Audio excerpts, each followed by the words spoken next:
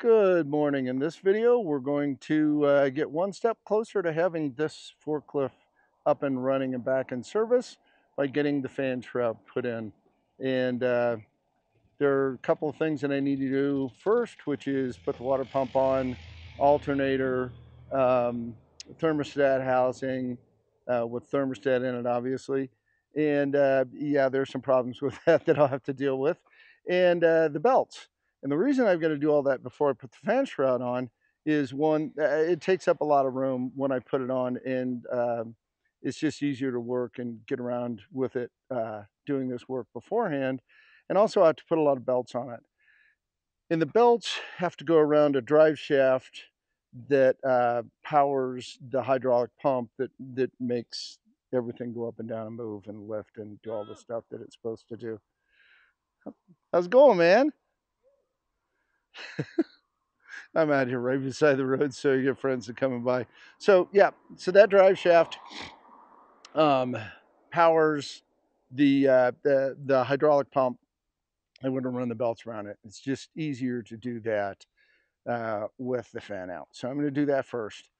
Don't know if I'll get it running today, but we're going to make a lot of progress and hopefully get it, if not get it running, get it very, very close to running today. So let's jump in, get started putting this stuff back together.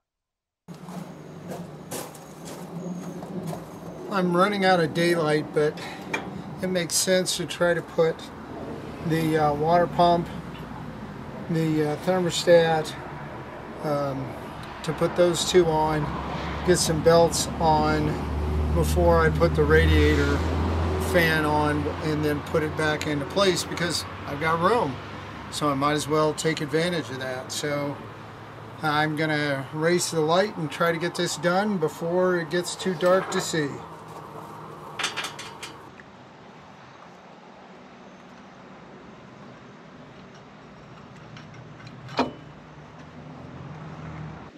This is much easier to do when there's nothing in here, the fan or nothing's in here. Way easier to do.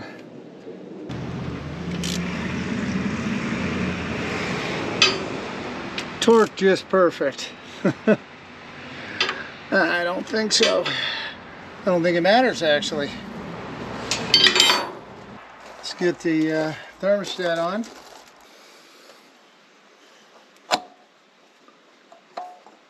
There we go.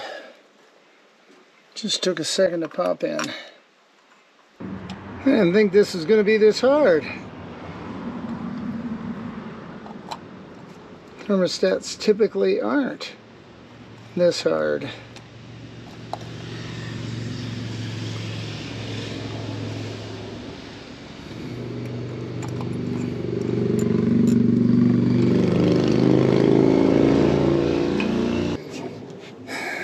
I don't think this thermostat is going down where I want it to.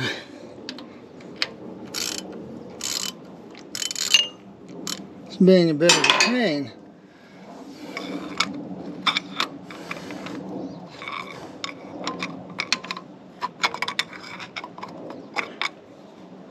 There we go.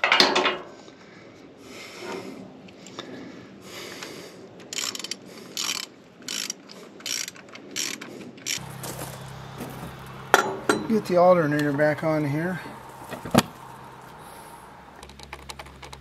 I'm not going to worry about getting everything tight tonight. Just want to get the belts on and tighten them up later. But this will definitely make my life easier. Okay. Time to put belts on. Slide this underneath this drive shaft. Remember, that's the hydraulic drive shaft. So, started to say this drive shaft that runs to hydraulics is what raises and lowers the forks and makes them go in and out.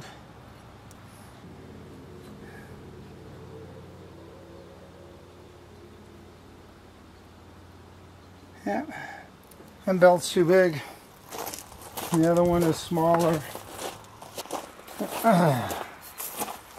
And,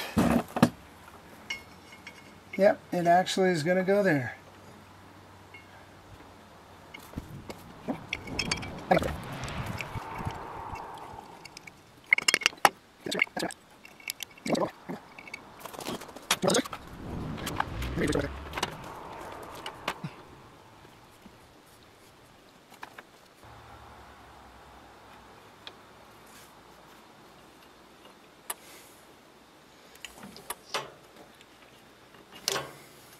Goes on nice and easy.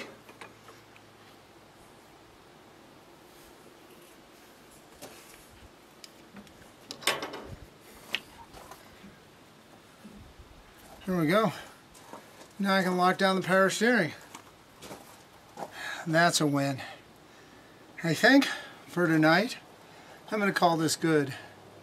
I'm going to come back tomorrow and finish putting the radiator on, do the electronics, and try to get it started and see if we have the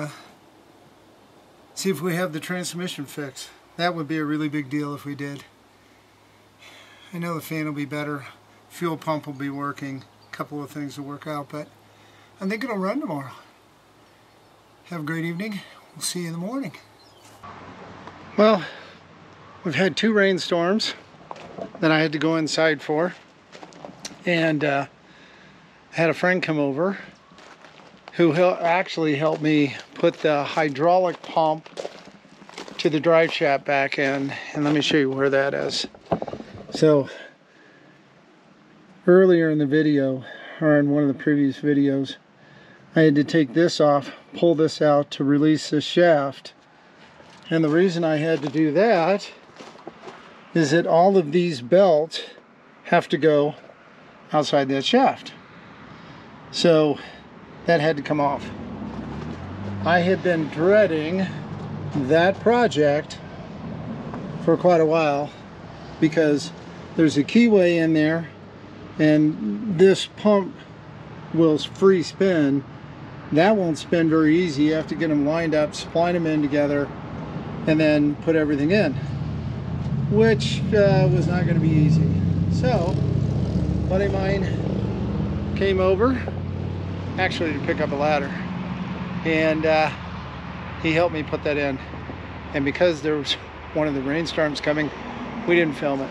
So that's in. That was a massive jump forward. I did go ahead and pull that alternator belt back off and replace it with something new. I've got all the new belts on. They're tightened down. I've cleaned all the contacts inside of the distributor cap, cleaned the contacts on all of this, and then I'm ready to put, so now I'm ready to put the fan in, which you'll see that's the fan. It is ready to go in here, get bolted in. Then I'm going to figure out the wiring on all of this. Once I've got the wiring figured out, down here, make sure that these switches are all working. I'm going to come up, I'm going to set up the ignition switch up here, then we'll try to get it started. Hopefully all this gets done today and we don't get rained on again. But I do think as long as I don't get rained on, it'll all happen. With that, I'm going to reposition the camera. I'm going to jump into this. We're going to get this fan mounted on here and start moving some of this project forward.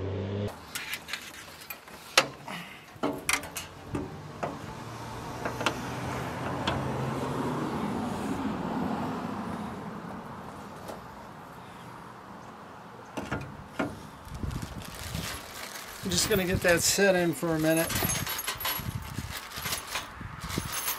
loosely, and then start to tighten everything down the way it needs to be.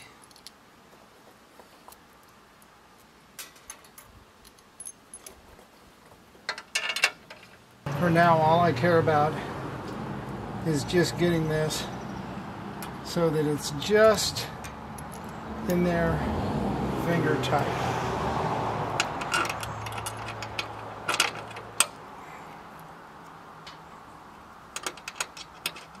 Once I get that in, once I get it in finger tight, then I'll go ahead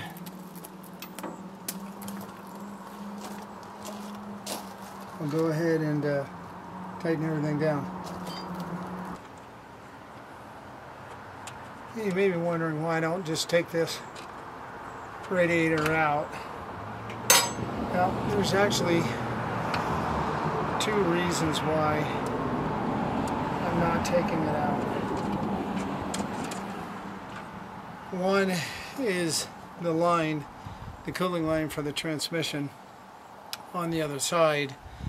I can't get to it up there, and this end doesn't swivel.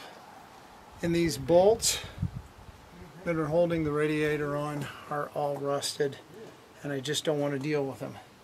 So my goal is to get this on without taking the radiator out, which I think I've just done that.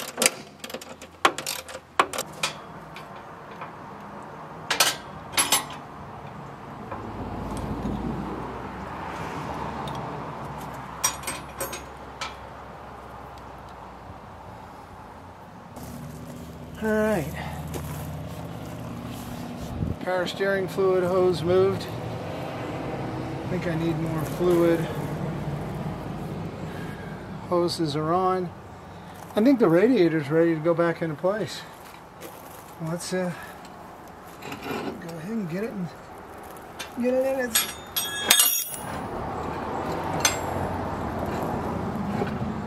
Get it back in its home.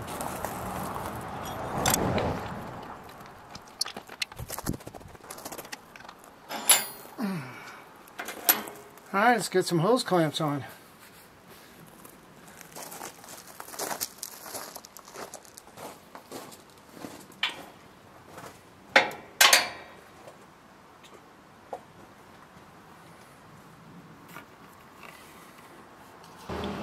So when I made the transition from the high mount fan down to the electronic fan, I lost the mounting bracket, and also that other bracket, or the thermostat housing held the water temperature sensor.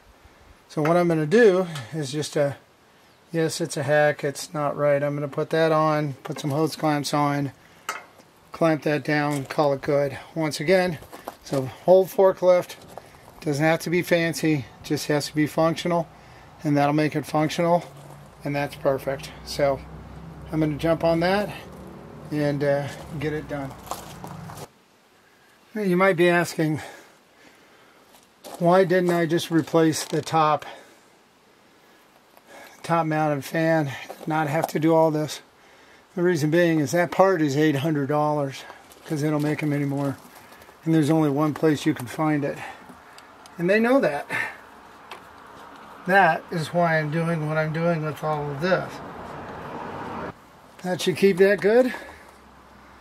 Now let's fill it up and try to get it started. Alright, I'm back. I say I'm back. Earlier I was talking about throwing some antifreeze coolant in the system and trying to start it up. Well, I was doing that and I had a leak, and it was coming out of the thermostat housing, and you'll see that crack right there. Well, that's a stupidity crack because I didn't get the thermostat seated down in there properly. I thought I did, and didn't seat it down in there properly. It was leaking, and instead of just stopping, taking it out and starting over and checking it, which I would have seen that it was not in there properly, I just cranked down on it and broke it. So as a result, I'm down for a couple of days on that piece of it right there. But I can still work on getting the fuel pump in, getting the gas tank set up over here. There actually used to be a belly tank right there. I think I've mentioned that before. So I can work on getting the fuel pump in. I can work on getting the electronics ready, doing some of that. So I think I'm going to work on that and wait for the thermostat housing to come in, and then put that in and hopefully have it ready to go. I know I keep saying, oh, I'll have this done here in a little while later on today, but the truth is it's taken me a couple of days to get this done, and it's probably going to take me a couple more to get it done. But I'm going to keep chipping away at it, and hopefully I will get it done eventually. So here we go.